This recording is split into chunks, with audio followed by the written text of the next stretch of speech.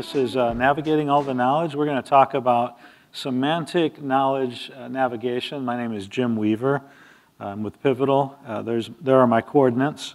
I've got my blog site is javafexpert.com, Twitter, javafexpert, and I also have a musical blog. It's called Cultured Ear that it'd be great fun for you to visit if you're interested in kind of music composition. So I've written several Java books, and the most recent one is Java FX and Java and Raspberry Pi. And I'm a Java champion, Java 1 Rockstar speaker, plays well with others, that kind of thing. And this application that I'm going to be showing you is live at conceptmap.io. So if you wanted to play along with me, you could certainly do that. It's open source. I've got an Apache 2 license. I wrote it in Java and using Spring and other technologies that the Pivotal curates. I do work for Pivotal, and I'm a developer advocate. So the idea here behind this session is something that I've been wanting to do for a long time, and that is to be able to access the resources of Wikipedia, but rather than in an unstructured manner, clicking links and kind of almost randomly trying to research something by clicking links and hoping that I've got my arms around the subject. What I wanted to do was to be able to navigate those subjects semantically. So using semantic relationships, and so when I found out that one of the projects in Wikimedia besides Wikipedia was Wikidata, which has those semantic relationships, I went ahead and built a tool that would allow me and you to be able to do that. So Wikidata provides semantic information, semantic structure to Wikipedia articles, as well as language translation. So it keeps different languages for different articles and the concepts for them. And I'll drill into that in a minute. So Wikidata, as you see over at the top, Wikipedia plus Wikidata then allows you to navigate the Wikipedia articles using semantic relationships. So all we had to do then is create an application that would access those relationships. So the big idea then was to build an application called conceptmap.io. So you can go there if you'd like to be able to navigate those together. So it's designed to facilitate learning, teaching, and research. Learning, if maybe you want to just learn about some subject, and you can go in and navigate the subject and the related items, and then see the Wikipedia articles at the same time that you're doing that. Or maybe you want to teach somebody something. So maybe you want to navigate those subjects, put together a concept map, and then share that concept map. Or maybe you're doing research. So in the slides, and by the way, the slides, to get to these slides, all you do is you go to the application, conceptmap.io, and then you go to this question mark here, and then it gives you some information about concept map, and then this link is getting started with conceptmap.io. That's the slides I'm using.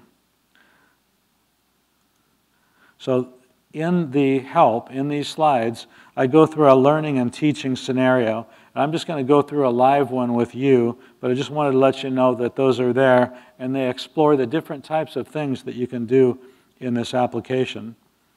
So I'm going to just go ahead and go through a scenario. First of all, when you bring up the application, the central thing in the map over here, and the concept map on the left, is universe. So it just defaults to universe. And then the pieces of this application, other than the menu bar, are the concept map that you're going to build, and relationships from Wikidata. So all the relationships out from and to the current concept. And then over on the right is the Wikipedia article that is for that particular concept that's in focus. So let's say I have the universe here, and I want to begin exploring relationships to universe. So I can go down here to Wikidata relationships, and I could see that one of the relationships is significant event. So I'll click on significant event, and I see that there are several, like Big Bang, lepton epoch, photon epoch, and quark epoch. So maybe I want to navigate to one of those and pin that. So I could say, okay, I want to go to Hadron epoch, and now that's going to be in focus, and I'll pin that to the map. And so now that I can see that one, and so I'm beginning to build up this concept map. So I'll go back to universe, and perhaps I don't want to individually pin those, but maybe I want to use a search to be able to get all of the things in that particular relationship. So I'm going to go back to significant event, but instead of clicking one of these events that's related, I'm going to click X1, which means, if you look at the tooltip that's expanded, it expands that item to one level. So now, if I do that, it's going to show me all the significant events for universe. So now I want to explore one of those significant events, namely Big Bang. So I'm going to click on Big Bang, and that one, the Big Bang then, becomes the focus item. These relationships now are in reference to Big Bang. And so now I want to go ahead and explore that. But instead of using the Wikidata relationships like I have before, I'm going to show you another way to explore. One way is semantically, but another way to explore is from the article itself.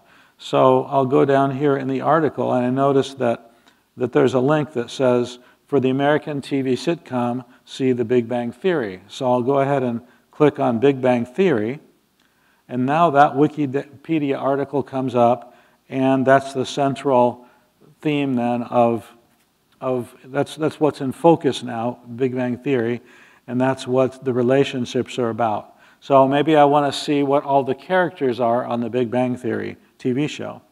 So I'll go down here and notice we have Wikidata relationships.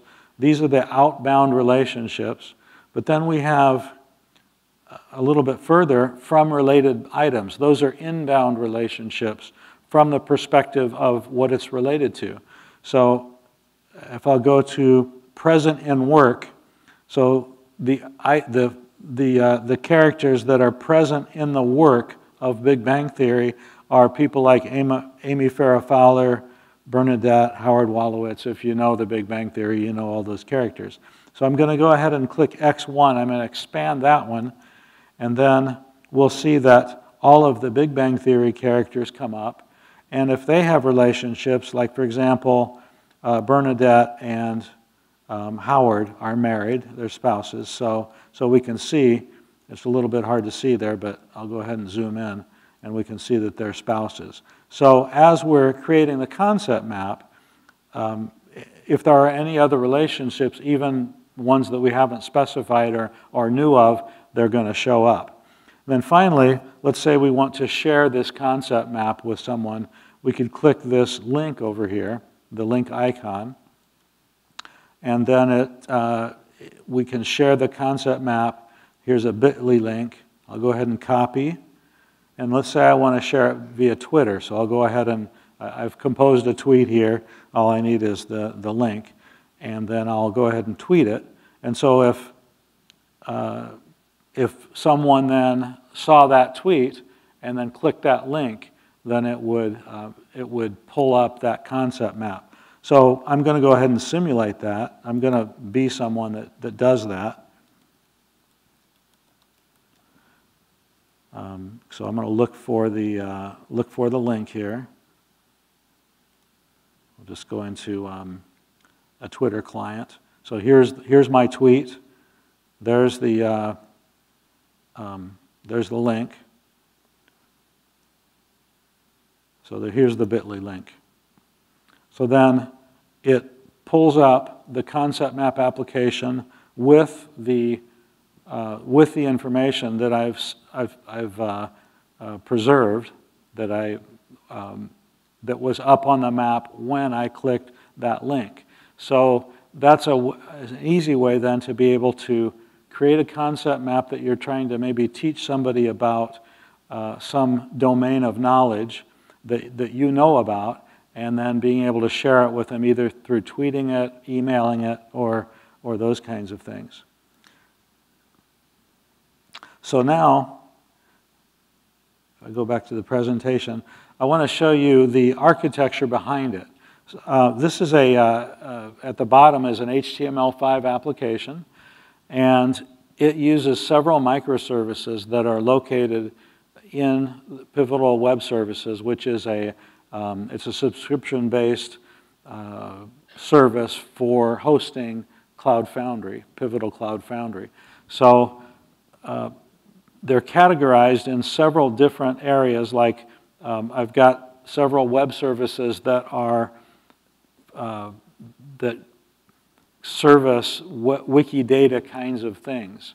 So perhaps if I clicked on a Wikidata relationship, then it would use one of those services then to tell me what's on the other side of that relationship.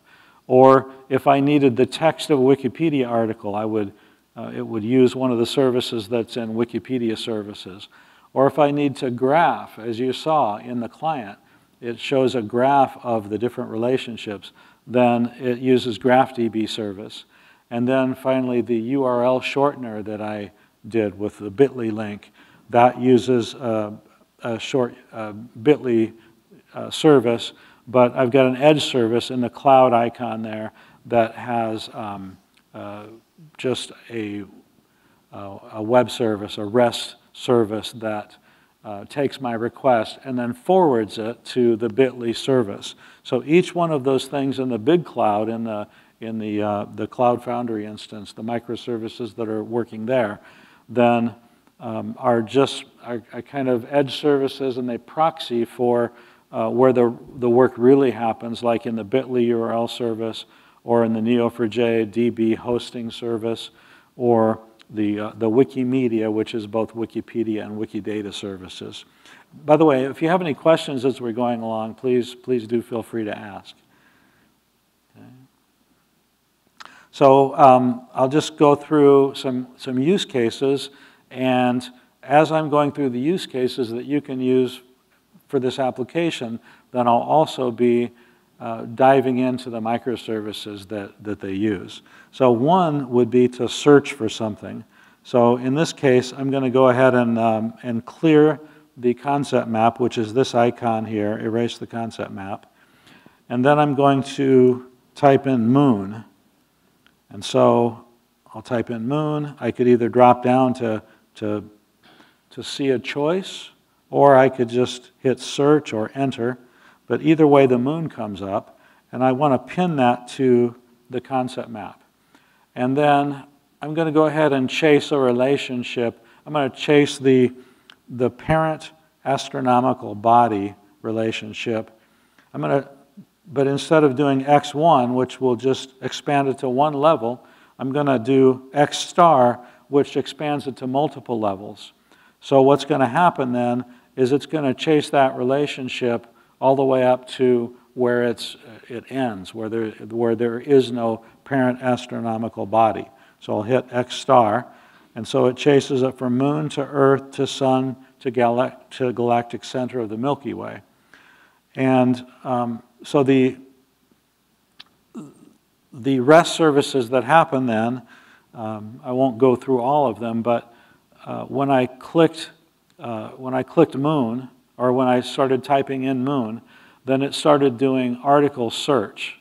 And so when I hit M, then it did an article search, and that way it could populate the drop-down search box. And then when I finally did say, yeah, I want moon, and click the search button, then it called the wiki page endpoint, passing the name, which was moon.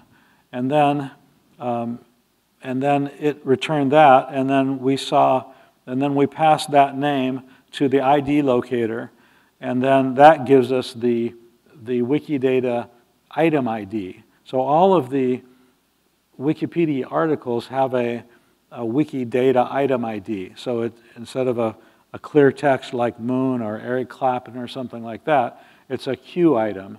So Q and some number. And so then we use that then to send it to related claims and ID claims, passing in the case of Earth, it would be Q2, and the moon, I think it's 422 or something like that. And then that then gets sent to a Wikidata Sparkle endpoint, which then returns all the related items for that particular relationship.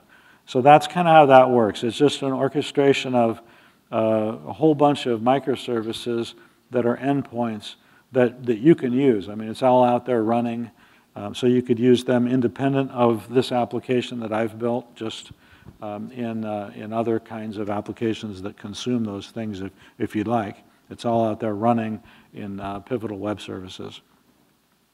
So then part of the use case then is pinning the Earth to the graph, or pinning something to the graph. So I pinned the moon to the graph in this case. And when I did that, then it called the graph endpoint, or visgraph endpoint now. I've renamed it since I created this slide. And then passing in the Wikidata Q item numbers separated by commas, and then that gets passed to the Neo4j endpoint. Neo4j is a graph database, but it gets sent to that, and then it does a query, brings it back in JSON, and then we display it in the graph. So this is the Neo4j query. The query language for Neo4j is Cypher, and so this is just simply that query where we match sending two items, and then where the item in those three things that we sent and the item in those three things are sent have something in common, and then we bring back then the relationship. And so once we have that relationship and the collection of relationships, then we can load that graph that we see here over on the left. That, by the way, is implemented by, a lot of people ask me if that's D3. It's not D3. I tried D3 and then progressed because there were some things I liked better in Viz.js. So the visualization library I'm using over here is actually Viz.js, which is it runs on JavaScript. So I mentioned that I wrote this in Java and Spring, and I like Spring whether I work for Pivotal or not.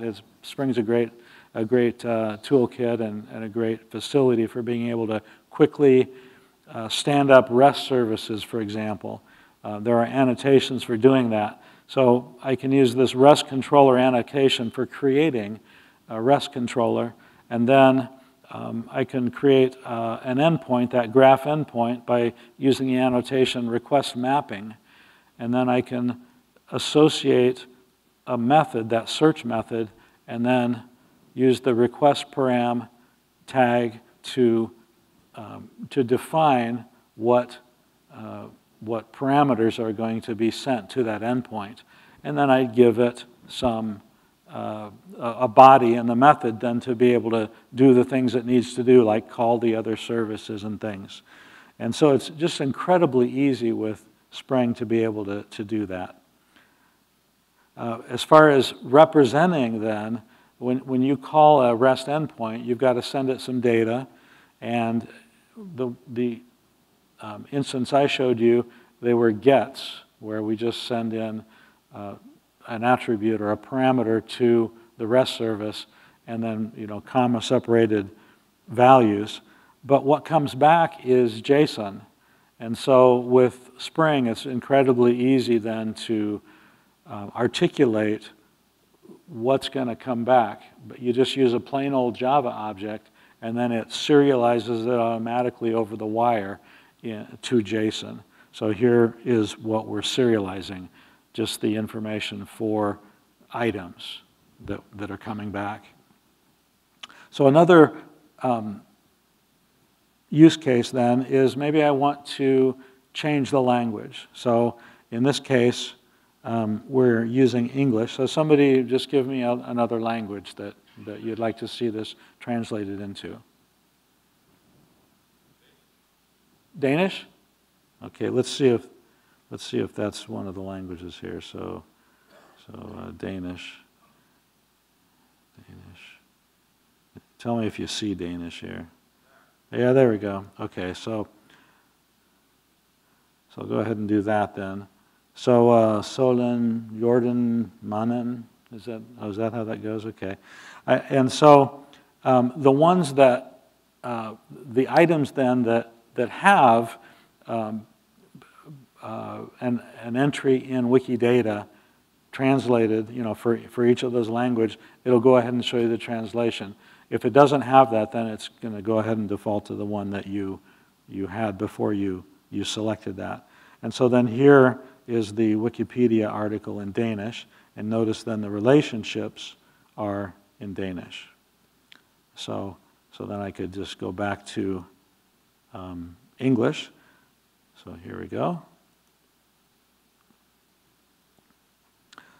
So another use case would be to share the link, and I've shown you that. But what's happening behind the scenes then is that we're calling that edge service. It's a REST service whose endpoint name is bit.ly, and then we're passing the items, and then giving it the language, and then it's calling the bit.ly service, and then returning the link, and then we're showing it in the UI. So here's another use case, a breadth-first search. Now I've kind of already showed you that with the X1 and the X star, but I'll give you a more of a research scenario. Perhaps I'm interested in causes of some form of cancer. I'll just say bladder cancer. So I'm going to say bladder cancer, and I'm just going to start to research about that. So I'll click the search. There's bladder cancer over there. And maybe I want to know what the genetic associations are for bladder cancer. So I go here and I click X1 on expanding genetic associations. And so I can see that there's these genes associated with that. And so I'm going to pick on this one, PSCA. And then now I want to know what chromosomes are related to PCSA. So I'll go ahead and click on this relationship, the chromosome, and I can see that it is chromosome number 8. So I'll click on chromosome number 8, and I'll pin that item, and that pins it to the graph, and notice that we see this relationship, this chromosome.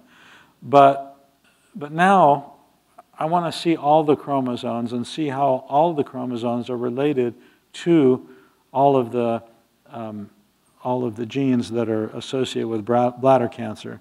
So I'm going to click X star on the followed by relationship, and that will do a breadth first search on until the end, until there are no more items in that relationship. And so now we have 8 through actually 22, and then followed by X and Y chromosomes. And while we're at that, then we'll go ahead and click X star on follows. So what chromosomes does chromosome 8 follow? So I'll click that.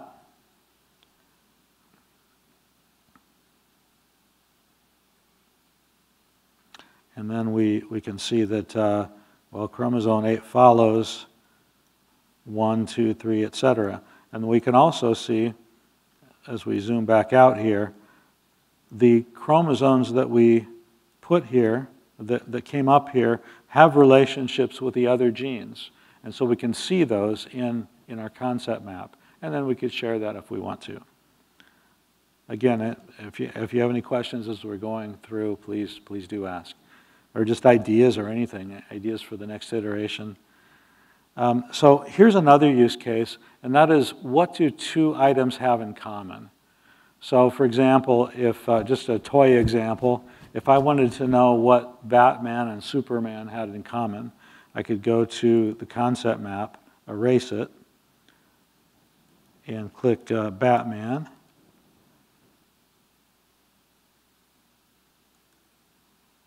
And then pin. And then I could click, I could type in Superman.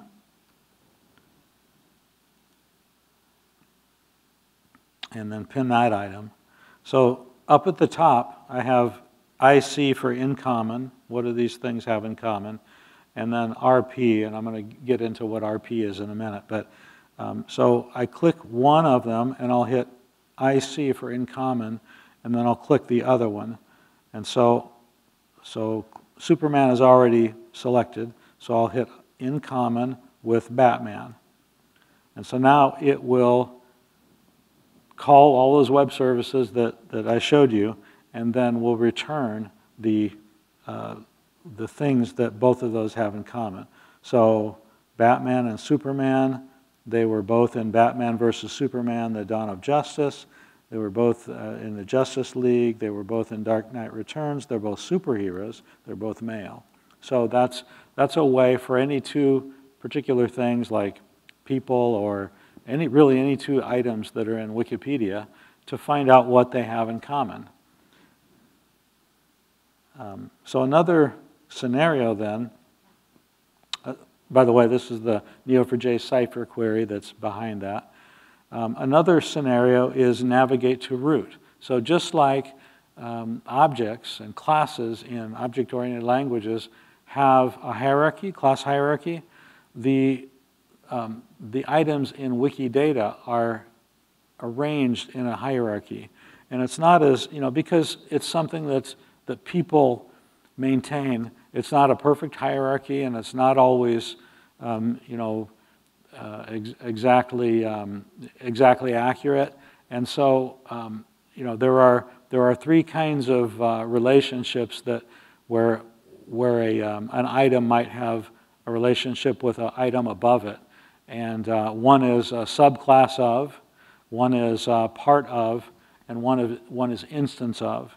And so in this use case where we're chasing the relationships to the root, we're going to chase all three of those and show all three of those.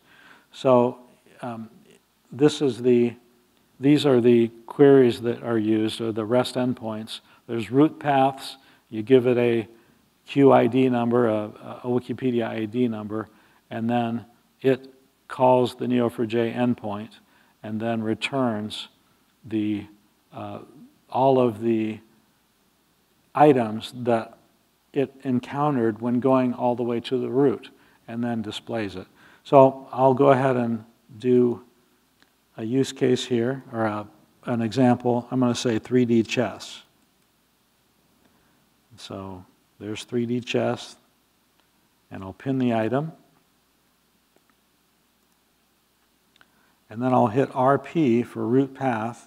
And so we'll find then that three-dimensional chess is a board game. And a board game is a subclass of tabletop game. A tabletop game is a subclass of good, but it's also a subclass of product.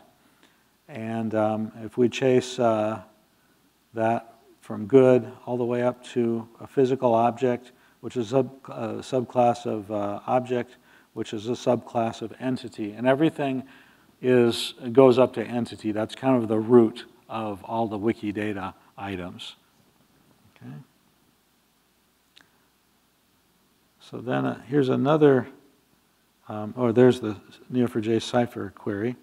Now, as far as from a Spring perspective, to be able to make this executable, this Java Spring application executable, it's very simple, actually. After your imports, we enable configuration properties, and then we tell it via an annotation that this is going to be a Spring Boot application. Spring Boot is a way of being able to quickly put together an application, and it makes assumptions and opinions so that you can easily then just write the code that you want to write, and it makes it very easily to be deployed in one jar file, and that can be sent up to the cloud. So in this case, what we do is I've got Wiki Browser Service Application. We just put a main method in it, and then we use Spring Application Run, passing it the class and some arguments. And so that's all there is to it. And the application build deploy cycle is very, very simple. Make a code change, do a Maven clean install, and then do a CF push. CF is, again, Cloud Foundry, which, and by the way, Cloud Foundry runs on top of the major infrastructure as a service providers. So Cloud Foundry runs on Azure, Google Cloud Platform, AWS, on-premise, and so it just pretty much runs anywhere. So if you are creating applications, then it's easy to push them to the cloud using just CF push, rather than having to use and know about all the infrastructure and APIs of the different cloud platforms. So it kind of abstracts that for you. And so this is the Pivotal Web Services console. You can go to run.pivotal.io and get a subscription. I think it's 60 days for free or something if you just want to play with it. It's a really nice way of being able to create applications and put them out there for the world to see and to use. And it's a very, very inexpensive subscription cost. You know, for hardcore production applications, corporations will buy subscriptions to run on-prem or on their cloud providers, but it's an easy way for you and I to be able to go in and just put our applications out there in the world. And to get started with Spring, to create a new Spring application, the place to go then is start.spring.io, and you can make choices for your application, like does it need to be, is it going to be a REST service, does it need Spring data, things like that. And so you can make those choices, and then it gives you a starter project to be able to put code into. So the last use case that I want to show you is called degrees of separation. So since Wikipedia has millions and millions of articles in it, and Wikidata of course has millions and millions as well, because there's one item for every Wikipedia article. So some of those items are sports figures and actors, actresses. So we can play then this degrees of separation game, like the Kevin Bacon game, either with, and by the way, we could do it with sports figures or actors. So which would you rather do? Would you rather play it with actors or sports figures, as we punch in a couple and find out how they're related? So actors. I think I heard actors. So so somebody give me, please, the name of an actor. Tom Hanks. Okay, this is going to be an easy one, right? So somebody has to now give me the name of someone that's as far away removed from Tom Hanks as you can think of, so that we can see kind of a long relationship. Buster Keaton. Okay, very good. So we'll type in Buster Keaton.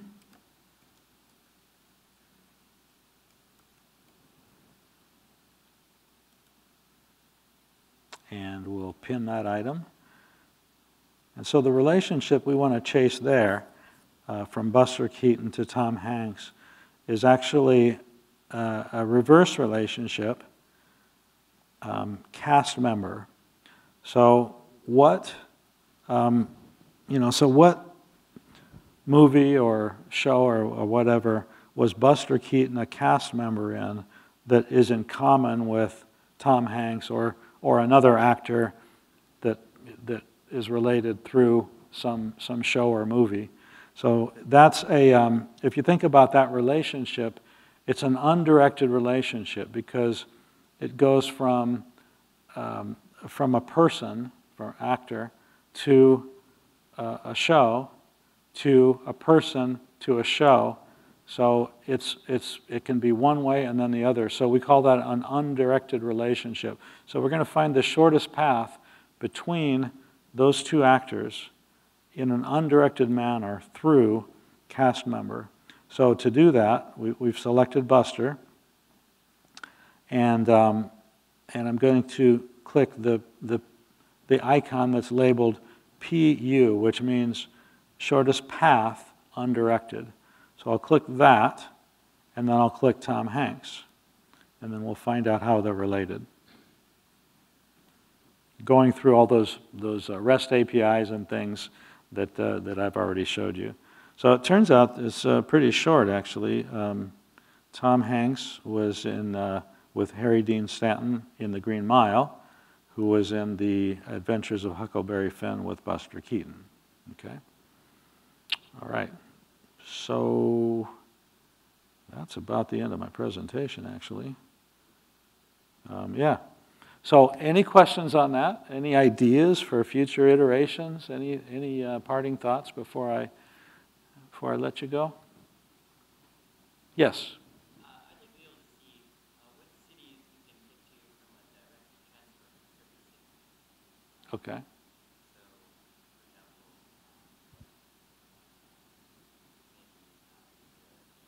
for example, maybe New York, there's direct trains to Boston. Possibly using Wikidata data set. Okay. So the question is, the request is, I'd like to be able to get to a city, from another city by transferring between, to find out. And so I don't know. I don't know offhand, and I don't want to speculate right now. And tempt the demo gods. But I do have a very similar scenario, and that would be, I know that there is a relationship between countries and states and things like that. And so let's say that we wanted to get from California to Florida, crossing state lines, right? And so then that's another undirected relationship because we're, well, is it? I don't know. Let's see. Okay, so let's actually look here. So I'm going to go here, and we're going to let's start in Florida, for example, and yeah, there's Florida. We'll pin that item. Oops, pin that item. There we go. Let's get rid of Buster here. So unpin Buster. And then select Florida. And then we'll go to California.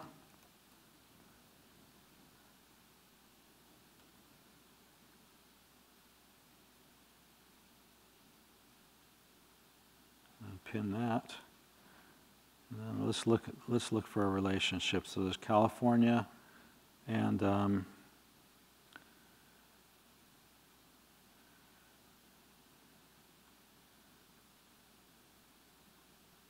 shares border with. Okay, so let's do an undirected relationship between California and Florida on shares border with. So here we go. PU and Florida.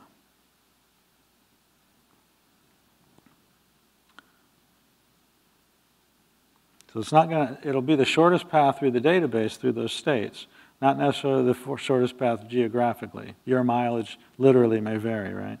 So here we've got California, Arizona, New Mexico, etc. So that's kind of the scenario you talked about. Okay, good. Other questions? Sorry, yes? How is Wikidata maintained? Human beings or? Yes, okay, so the question is, how is Wikidata maintained? And, that's, so it's populated by lots of data dumps, for example, to prime the pump, I guess. So there was a project called Freebase. Many of you may have heard of it. And it was this idea of having an open database of items and entities and, musical artists and, geography and all sorts of things. And so then Google bought that. And then they, let's see, they used part of that, they used the idea for their knowledge graph. And so a lot of the things in a knowledge graph was populated by Freebase. And then all the data in Freebase then was given to Wikidata. So it was populated then. So Wikidata was in part populated by that, but also populated by lots of other data dumps everywhere. And so it's very much it's an orchestrated process, but orchestrated by humans getting dumps from places. So there are some areas where it's very, very good, very accurate. Like, for example, in the actors and movies and things like that. There are some areas where it's not yet so accurate. One enhancement I'd like to make is to also look at DBpedia. DBpedia is a site that has relationships between Wikipedia. And the way that DBpedia was populated was by the info boxes in Wikipedia. So it would crawl the info boxes and populate the database. So the things, it's kind of the out of sight, out of mind. But if something is in front of people, then it's going to be kept more accurate. So the Wikipedia info boxes are kept very up to date and accurate. DBpedia crawls those and keeps that very accurate. So one enhancement I'd like to make is also use DBpedia as well as Wikidata to provide the semantic relationships. So someday, when Wikidata is more mature and accurate, then and actually it's happening now, where the info boxes are actually populated by Wikidata. So it's the way it actually should be, kind of, to where the info boxes are data-driven. And so there's this evolution that's happening where it will get more and more accurate, and as one feeds the other. So, a long-winded answer to a question. I trust that you were interested in the answer. Okay. Other questions? Okay, very good. Thank you very much for your attention.